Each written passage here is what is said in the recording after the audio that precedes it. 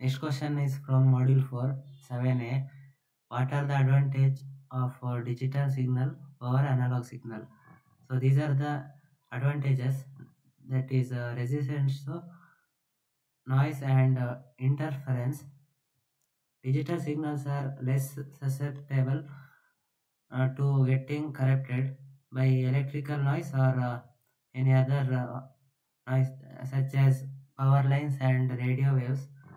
Next is accuracy and clarity. It provides more accurate and more clarity from the analog signal, and efficiency of transmission and storage. Digital signals can be compressed effectively and reduce amount of data needed to transmit of storage. Next, long distance transmission. A digital signal can be regenerated at regular interval during the transmission, overcoming signal weakening over long distance. Next is security. Digital signal information can be easily encrypted, adding an extra layer of security for sensitive data transmission. Next, versatility. This signal can be uh, represent various kind of information, including audio, video, text. Next is signal processing. Digital signal can be easily manipulated and processed using digital signal processing. And the last one is cost efficient. Digital signals circuits for processing and storing digital signals are generally cheaper than the analog circuits. Next question is state sampling theorem. Explain sampling with need, sketch and equation. What are the challenges faced with the Nyquist criteria, and develop a program to display signal of its spectrum. So this is the condition for sampling theorem, that is Fs, that is sampling frequency should be greater or equal to 2 FM, that is frequency of message signal, and this is the proof, and these are the waveforms.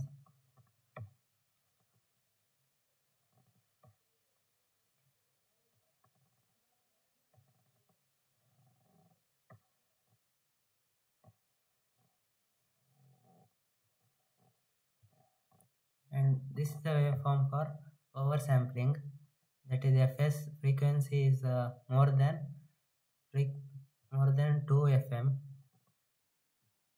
and this is perfect sampling, Fs is equal to 2 FM, and this is undersampling, Fs is less than 2 FM.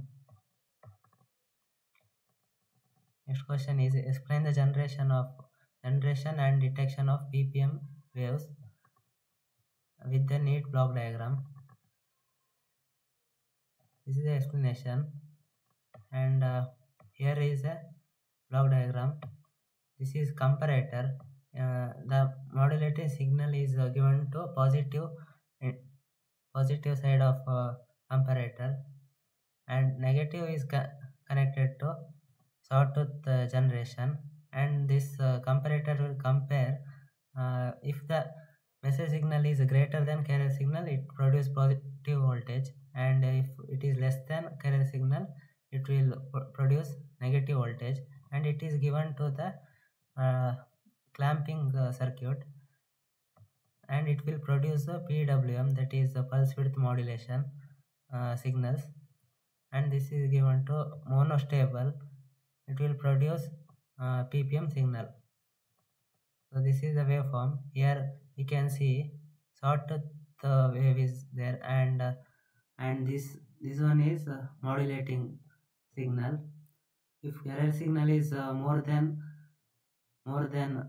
message signal, it will produce a negative wave, that is here 0, and if message signal is greater, it will produce modulation, it will produce a positive, that is here is 1, and from that every falling edge of the PWM signal we will get a PPM signal, and this is for generation of PPM signal, and this is the explanation,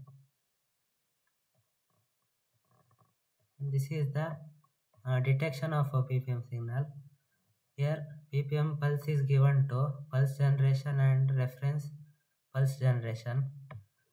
Since PPM signal traveled for a long range, it is corrupted, and pulse generation will produce a clean PPM pulse and given to RS flip-flop, and if the input is coming from R, then it is RS flip-flop will reset, and it is if it is come from reference pulse generator, then it will flip-flop will set and produce PWM signal, and PWM demodulator will demodulate the signal and give the output of message signal, and this is the waveform for that.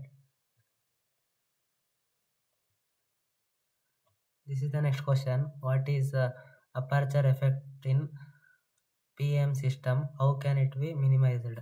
So aperture effect in PM is distortion caused by the use of PM to transmit an analog signal, and it is minimized by anti-aliasing filter can be used to remove the high frequency component of signal before sampling. And next question is, what is multiplexing and why it is required in communication? Explain the working of TDM with a need diagram. So TDM is time division multiplexing. It is a process of transmitting and receiving independent signals over a common channel by means of a synchronized switch, and this is the advantage of TDM. More than one signal can be sent easily with single medium, and effective use of bandwidth of medium.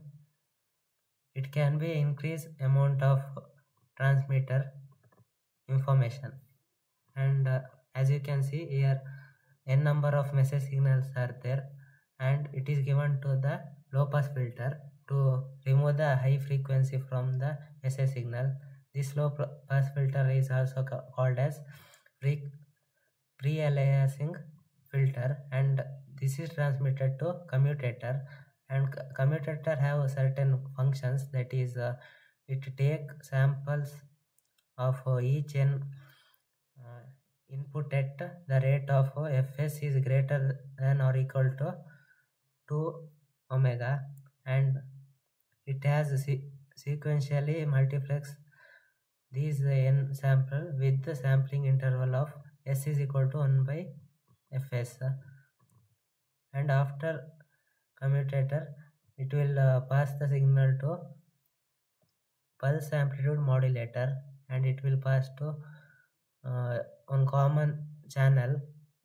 From that pulse amplitude demodulator will receive the signal, and this whole process is called synchronization, and here decommutator will reverse the process of commutator, and it will divide and provide to the low pass filter. This low pass filter is called as reconstruction filters, and from that we will get the message signal, and this is the explanation for that. This much is not enough, this much is till here, and after that it will give to low pass filter, and from that we will get the message signal. If you write this much, it is enough.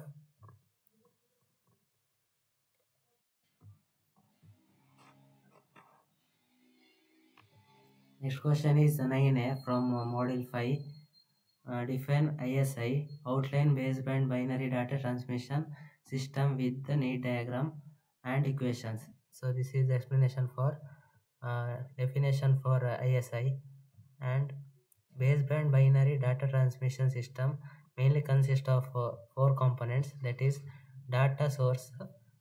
It will generate the binary data stream, and pulse shaper. This will convert binary data into pulse for transmission, and a channel. This is a medium where all signals are travels and introducing noise and distortion. Next is a receiver filter. This filter will receive the signal and reduce the noise and ISI. And this is the equation for transmitted signal. Next question is develop a code for generation of I diagram, and this is the code for I diagram.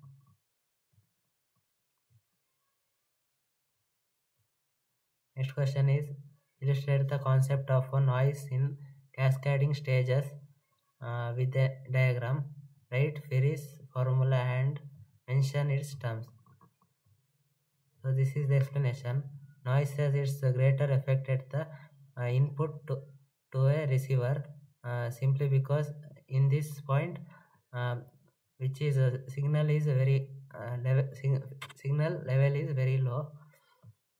And next is noise performance of receiver invariably determined in the very first stage of the receiver, usually RF amplifier or mixer. And design of these circuits must ensure the use of very low noise component, taking consideration of current, resistor and bandwidth. Beyond first and second stages, noise is basically no longer a problem. And here is a formula for finding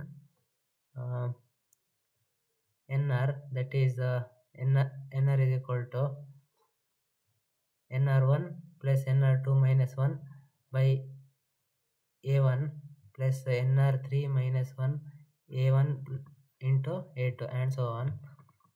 Here NR is noise ratio and NR1 is noise ratio of first amplifier, and NR2 is for second amplifier and so on. And A1 is power gain of first amplifier and A2 is power gain of second amplifier and so on. And this is the block diagram for cascading stages. Here voltage and one resistor is there, and NF1, NF2, NF3 till NF1, and V out is there. Next question is 10A. Explain the following concept briefly. That is Nyquist criterion for distortionless transmission, and this is the explanation for that. You can refer by pausing the video.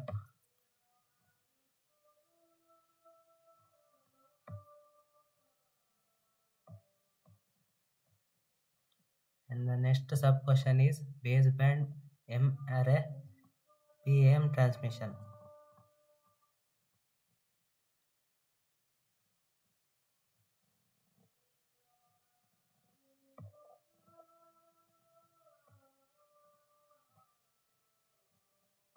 And next question is develop a code to generate NRZ and RZ pulse, and this is the code for NRZ and RZ pulse.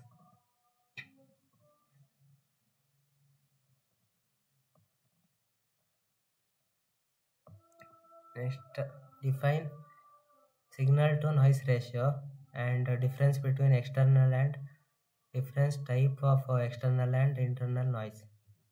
And this is the definition for signal to noise ratio. It is basically defined as ratio of power of signal to power of background noise.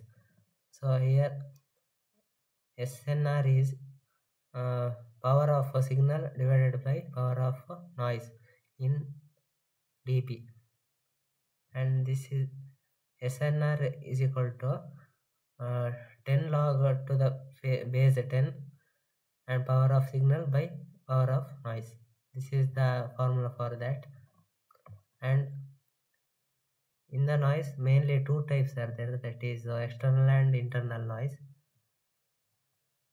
And here is in external noise many types are there, that is atmospheric noise, that is caused by nature source such as lightning and electrical disturbance in the atmosphere. And next is man-made noise, that is generated in human activities uh, like machinery, motors, vehicle and other electronic gadgets. It is solar noise emitted from the sun, especially during the solar flares and solar other solar activities. Next is cosmic noise, that is originated from stars and other celestial bodies. Next is internal noise, in that thermal noise caused by random motion of electrons in conductors resulting from thermal agitation, presence in all electronic device and proportional to temperature. If the temperature is high, then thermal noise will be high. And next is shoot noise, occurrence due to decreased nature of electric charge. Power of spectrum is I by Hz is equal to 2qi. Next, flicker noise. This is characterized by its frequency spectrum, which is inversely proportional to the frequency. And burst noise, that is consists of sudden step like transmission between two and more levels. So this is the end of model paper 1, and model paper 2 solution we will provide in next video. And subscribe for such more videos. Thank you for watching.